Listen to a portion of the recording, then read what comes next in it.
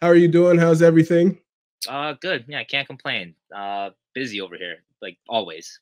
Like always. All right. Now, asked like last time you spoke with Calf Kick Sports, you spoke about your 5-year plan and that you were planning to be retired by 31.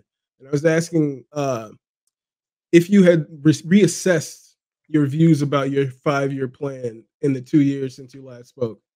Um, I mean, yeah, as I was saying earlier, I'm not really sure. Not really sure what retirement really means. Like, I feel like I'm retired right now. Like, again, every day I get to do what I love to do. I know most people aren't, lucky or just can't afford to be in that position. So I'm very blessed to be able to, again, do what I want to do every day. Like, and this is what I mean. Like, if I'm like as retired, I mean, whether I was making $1 billion, like I would be doing this for. I mean, I'd be doing this for free regardless. I mean, I wouldn't tell anyone that, but this is what I love to do, and I'd be doing it no matter what. Phenomenal. You do have some like a lot of good talent I see at your gym. You got Pumi Nakuta. Homie Nakuda, that guy. Again, I know I always tell people this. I'm biased, but that guy, hands down, in my opinion, is the best flyweight on the planet. Again, the guy's as biased as I am. Like, I see what the guy's capable of. I see what these other guys are capable of. I've been able to. Again, I'm lucky enough to have been able to train with like a lot of good guys over in other gyms too. So I can low key be able to assess kind of wherever I think everyone's at. And I know everyone doesn't show their full deck of cards, but I know for a fact, I'm telling you, like that, what that guy can do is, if he was given the opportunity tomorrow, he would beat Pantoja without a doubt in my mind, and I really do say that confidently. Unfortunately, it's just one of those situations where I think he might not necessarily be granted that position because they don't want necessarily a guy like him as the champion, which I'm not really sure what the reason for that would be. Yeah, I don't know. I mean, I'm just some guy sitting on his couch, but I think Pantoja's got a at least a lucky break from the judges in his last fight. I I don't, mean, I don't. What were you I'm gonna sorry, say? I was gonna say, look, I don't mean like I don't mean to disrespect any fighter when I try to be as objective as possible when I just try to break down everyone's skill set and everything like that. But Pantoja, like, what can you say he's really good at? Like, No, he's a tough. First of all, tough motherfucker. I think everyone would give him credit for that. His jujitsu looks solid, looks really good. But if you're gonna tell me that's the best flyweight on the planet, there's just no fucking way. I refuse to believe that. I think I just really believe that there's so many guys that could go in there tomorrow if given the opportunity. But right now, I think where the UFC's at, where maybe the world's at, they're not looking for the best. They're looking for the best most business. marketable. Yeah, absolutely. Which again, as a business, I totally understand. But again, like when I started watching the sport and getting into it when I was young, like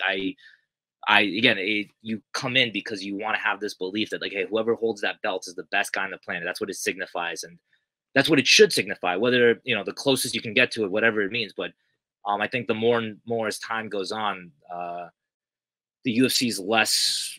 Again, maybe more and like MMA promotions or just people in general are less looking for that, more looking for how can we make the most bang for our buck. How can we market whoever we can market the easiest. That's what they're looking for, and it is what it is. Like those are the guys that are going to get the easiest road to those positions. But I just think if you're undeniable, you're undeniable, and I know we got guys that are really undeniable that are going to be in those positions and be able to shut up a lot of people. Yeah, I think Pumi, he's a savage when I see him. His movement when he's standing, like just constantly moving, constantly in and out, like with this, and then he takes you down and he mauls you on the ground. This guy's a savage. Yeah, I think he's gonna fit in perfectly in the UFC, and I think he's more of the archetype of the newer. I think like the Steve Erceg, the Tatsuo Tairas, like the more well-rounded.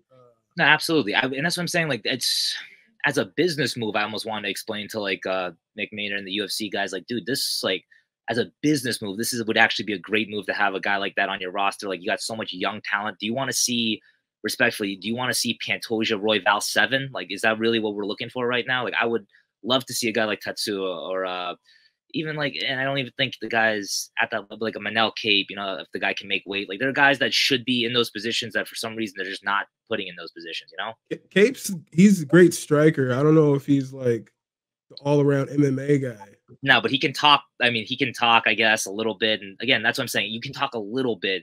You're gonna get afforded certain positions that you probably, based on merit, shouldn't. But it just is what it is. Yeah, it's not that deep in that division, so a little goes a long way, I would say. Just to step back. So you said you're retired. Are you not planning to fight at any time in the future?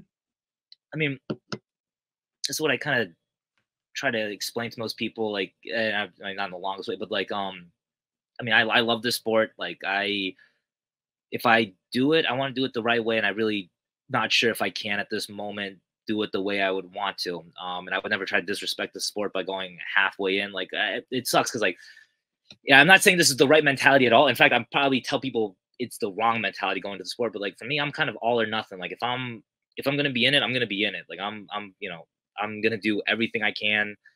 And I'm going for as high as I can. Like if and then from there it just is what it is. But like I know a lot of guys, they come into it and they're just like, I just want to have some fun, do this stuff. And just to me, I could never really uh I can never really get that attitude with the sport. Like for me, it's just too, and maybe it's too much so, but to me, it's just like, if I'm doing this, I'm going all in. Like I'm going to take it as far as I can. And if I'm not going to do that, then I'm just not going to do it. And that's kind of where I'm at right now. Like I have a lot of things outside of the gym that I love, which I never really thought I'd, again, be in that position. So,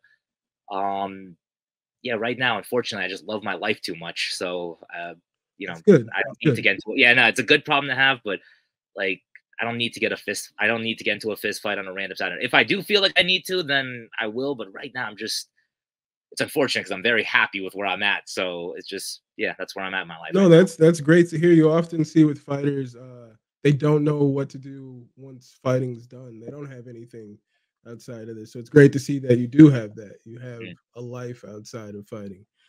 It's great to hear. I don't know why I'm getting so dramatic here. Anywho, Frivola, does Matt Frivola have something coming up soon? He's trying to get anyone on Paris. Like that's kind of his slogan right now. Like anyone in Paris, he'll fight anyone. He'll fight his grandma in Paris right now. Like he just wants to get Paris. That's really all he's kind of looking for. But like in the meantime, he's just been helping everyone out at the gym. Like Frivola is just, I always tell people, salt of the earth, like one of the best guys you'll know. He'll really just give you the shirt off his back, like just a great guy. And he, if he doesn't have a fight coming up, he's just helping out the guys. And right now, he has his first baby coming up. So he's just been focusing on that, which again, more power to him. Like, yeah, I definitely, God bless him. I would definitely focus on that while you can, Yeah, congrats to Matt on that. Matt and his lady on that. That's awesome. So, all right, UFC Paris got the baby coming, Matt Frivola. That's pretty awesome. MERAB versus SEAN O Malley. That's not been announced or like? I don't think it's been signed or anything like that, but by all indications from everyone, it seems like it's something they're looking for in September in the Sphere. Again, I don't want to speak for anyone, but that seems like where it's leaning towards, and what a phenomenal opportunity for MERAB. That is a phenomenal opportunity. How do you see that fight going?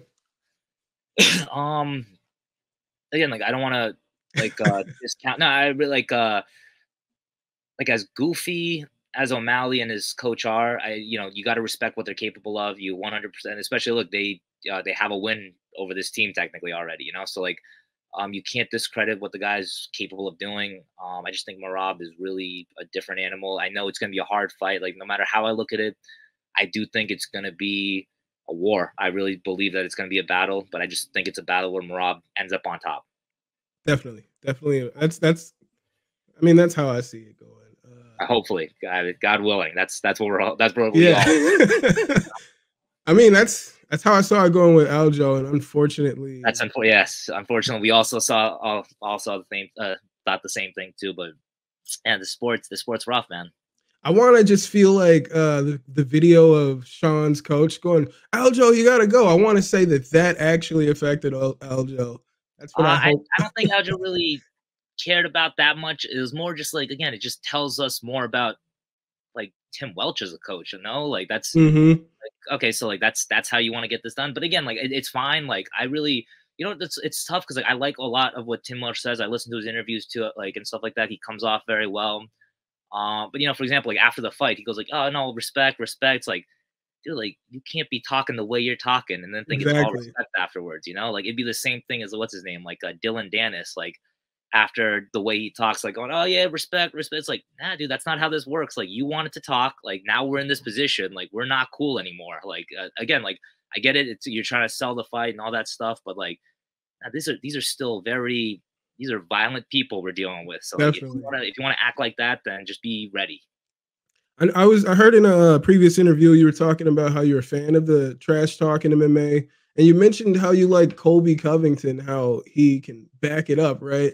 But Yeah, right. since that interview, he talked a lot to Leon Edwards, and then it seemed like it was too much for him, and he couldn't back it up. Like, Right, so wait, I want to go back real quickly. I'm not sure my exact words. I say a lot of things, so I can't be certain I said those words, but like, I'm a fan of Colby Covington's style. I almost guarantee that's what I said. Like, I'm definitely a fan of the way Colby fights. Like when I say style, like his fight style. Not in that last fight, but no, like as like I grew up wrestling in high school. Like I know how difficult it is to wrestle, and the way he fights is he makes that a grueling 25-minute wrestling match, and that shit is not easy. You can ask anybody, and that to me is super respectful. I always like Colby coming up that way because even before all the trash talk stuff, I actually hate the trash talk. Oh, really? Stuff.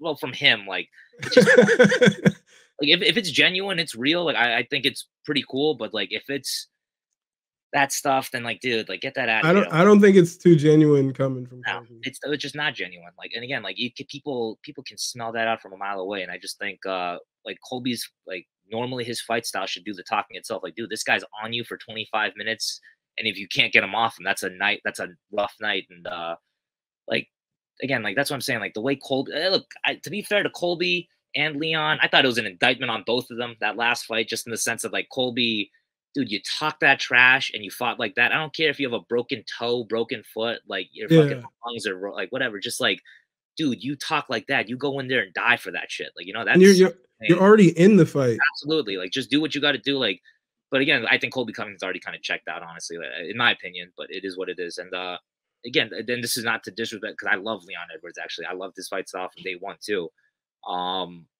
Dude, the guy was talking that talk, like you know you're up there, dude. Go and murder this man. Yeah, he can't take you down. He can't hurt you on the feet. I don't even know what I'm looking at that point. I'm like, dude, like I know you want to get the win, but you can get this win and never like have this guy never talk about you ever again. Like you can highlight reel out of this. And he looked like he was with all due respect, like happy, just squeaking out the decision. Yeah, just point fighting in there. Which again, like I get it. It's the highest level. Like, you know, I've never been in that position. I don't know what that pressure feels like, but at the same time, it's like, dude, I don't care if it's on the street. I don't care if it's in the parking lot. Like the way this guy's talking, like you go do what you got to do. You got 10 minutes. You're probably up 3 rounds. Go and try to kill this man. If he takes you down, you get back. Like this is the same rules as it was in the schoolyard as it is today. You know, like you got to go after a guy like that. Yeah. I was pretty disappointed. I like as a guy who's been to those arenas cheering for Colby, to the detriment of myself, it seems like. But but you know, I'm just a fan of a good fighter. You know, I was there when he fought Usman and the first time, and that was a phenomenal fight. Absolutely, no takedowns. But you know, I just wish he could back it up, and it definitely seems like he's more checked out at this point. It's unfortunate. I saw that Aljo has been calling out Movsar Evloev. I think that'd be a great fight for him. That is an insane fight there. Yeah. I think that needs to be like a main event somewhere, 5 rounds. Yeah. No, I think that's a grappler's kind of fight. Like I'm sure those could be some very fun scrambles. And typically too, like I don't know if necessarily it would be this fight, but like you see a lot of the guys that are grappling heavy, they end up being in like a striking fight. So you could definitely see that being like a back and forth on the feet, like kind of fight too. So I love the matchup. I think it's one of those where, and it's just my opinion, no one's told me anything on it in this sense, but like I don't think the UFC really knows what to do with Movsar. They definitely don't seem to like him very much. Respectfully, I don't see anybody calling that dude out. Yeah. But Aljo, I think it's funny because I think he's almost in like the reverse role of where he used to be, where like I think the UFC, again, like I know they're never gonna agree with this stuff, but like they're definitely looking for guys to try and take Aljo out. And now Aljo's almost in the other role where it's like, dude, we don't know what to do with this Evloev guy. Like, you want to try and take him out for us? Like, you know, take out one contender. And I think a good win over a guy like Evloev, like you never know in this sport. Like you could get right and be right in title contention. Like you just never know what the timing of how this sport works out. Like if a big win like that gets you pretty far. I do like the fight, but it's like the way I look at it, if it is like a grappler's like fight, then people are gonna hate that fight. Like the majority of fans are gonna say this is the most boring fight I've ever seen. I Yeah, hate Aljo, and it's like, dude, this I guess is it just mixed depends on the martial type of. arts. Yeah. Well, also, I guess it just depends on the type of grappling fight it is. Like, if it's like a grappling fight where like one guy's in control the whole time on top, then yeah, I think then they might not be as much of a fan of it. But I just don't think their styles match up in that way. Where it would be, I think it would be a lot of scrambling. Like it'd be more reminiscent of like like a Caro Parisian, like Diego Sanchez, or like Nick Diaz. Where just like they're going back and forth. They're on the ground. They're making it a fun fight. And if you know what you're looking at on the ground, then I think it's going to be like phenomenal for people. Yeah, I think that's what it is. Like when people are complaining about the ground game, I'm like, dude, just go to a jujitsu class for like a Yeah, week. absolutely. Like you would appreciate that ground game so much more if you would just go to a class. So if Aljo gets that fight, gets past Evloev, how do you see Aljo versus Taporia going? Well, again, like the sport, dude, this sport makes no sense. Like you never know. Like it could be Topuria, it could be Holloway, it could be neither of them. It could be, you know what I'm saying? Like you never really know how this sport goes. So like matchup wise, like it's all those are tough fights. No matter how you look at it at that level, they're all gonna be tough fights. Evlo is gonna be a tough fight. Like everyone is gonna be difficult. It really just comes down to who's gonna show up on game day and be able to impose their game plan with their skill set. And from there, that's I don't know, whatever you believe in, that's on God, whatever that it just is what it is. All you can do is put all the odds in your favor, train as hard as you can, put everything in your favor, and then the result's the result, you know? Yes, yes, yes. Well, I'm looking forward to that fight happening. When after Aljo defeats Movsar, looking forward to him facing Ilya Taporia or whoever. Who knows who will be there? As you're saying, Ilya could tear his ACL tomorrow, and then That's what I'm saying. This sport makes no sense. You just got to be ready at any moment. just to switch up a little bit here, I wanted to ask your opinion on Jake Paul versus Mike Perry. That sucks, man. That sucks that this is like, I don't mean this is just like for you. I just mean this in general, that this is even like a topic of conversation nowadays. But like this motherfucker Jake Paul, he's good. Like he was able to. Yeah. He's smart. I mean, it's boxing. Jake Paul should be a better boxer. He's bigger. He's got a lot of those advantages. He actually knows how to box technically. I mean, what's his name? Mike Perry is just a fucking berserker. First of all, if it's a bare knuckle fight, I don't think anyone's beating Mike Perry. I think you could put King Kong in there. I don't think Mike Perry's losing. In straight boxing, that's an interesting one. I'm still gonna go Perry because I just think he's gonna be tougher. I think he's gonna be able to eat what's his name, Paul's punches, and just be able to move forward. And I don't think Paul's got. I mean, again, it's tough because I think the size would probably be the biggest detriment to Perry, but I think unfortunately, Paul does have the size on him. He's actually got the boxing experience technically over him. It depends on how many rounds. Like if they make that 8 rounds, if they make it's going to be 8 rounds. Yeah, see, they really put all the advantages in Paul's favor then. So now look, he could. How about this? I'll go Paul by controversial decision. Okay, all right. Yeah, like the judges are gonna definitely be in his favor. That's how I see it going. Yeah, I say Paul wins regardless. I don't really see. I mean, I do see that like Paul doesn't have the best footwork, and I feel doesn't have the best awareness, doesn't have the best. Look, at the end of the day, like he didn't grow up boxing, he didn't grow up fighting. You see, like how about this? You throw a punch at Mike Perry, he's not blinking. Like different with Jake Paul. He's gonna be reacting, and if he has the cardio to be able to keep doing that, that's fine. But I don't know, Mike Perry, I guess he's got 8 rounds to walk this dude down and see if he can do some damage, And they've apparently sparred before, and Jake Paul is claiming that he was piecing him up for the first 6 rounds, and then Mike Perry said, yeah, and then you guys said you had to stop because you knew what was going to happen in the next 2 rounds. I vaguely believe, I'm sure it's similar, like, I'm sure that story's not too far off, Yeah, I feel like it's probably going to go pretty similar, but I don't know if that 2 rounds will be enough for Mike Perry's going to need the knockout at that point. Yeah, I would think so, and I think that's what we're all rooting for. So that is what we're all rooting for. Nice Mike Perry knockout. All right, I don't want to keep you all day. Do you have any sponsors or anything you want to shout out? Not really. I mean, I'll shout out my girlfriend. I'll shout out my gym. That's really about it. Shout everybody out. I want to thank the guy. I mean, again, anytime I'm on one of these, is again, hopefully, I don't know if anyone's probably going to be watching this anyways, but like I always just like to thank my gym. Like I'm very lucky to be here, and I'm lucky to have a guy like Longo who's guided me throughout everything. And I want to thank my girlfriend, I guess, because she. Are you guys still roommates? Aljo, no. No, I thought you and Longo were roommates. No, Aljo. Aljo, okay. No, Longo. I fucking lose my mind. But again, very thankful for him regardless. Now he's the man. Like Longo and Aljo too. Like those guys. No, without them, without the I Quintus, without the Weidmans, like there is no gym, you know. And those are the guys that like you know, we stand on the shoulders of giants. Those are the giants. You know, I get to stand on whatever. So I'm very lucky to be a part of this team. Oh yeah, appreciate Iaquinta. That was actually my first UFC event here in Milwaukee when he fought Kevin Lee the second time. Oh wow, that's crazy. That's a great one too. That's awesome. Yeah, great fight, dude. Great fight. Well, thank you, Stephen Lee, for being here. My pleasure. At Steven Wee. That's me. On Instagram and Twitter. Thank you so much. We'll talk to you again soon. Sounds good, Jermaine. Thank you so much for the time, bud. No problem. Have a good one. Take care.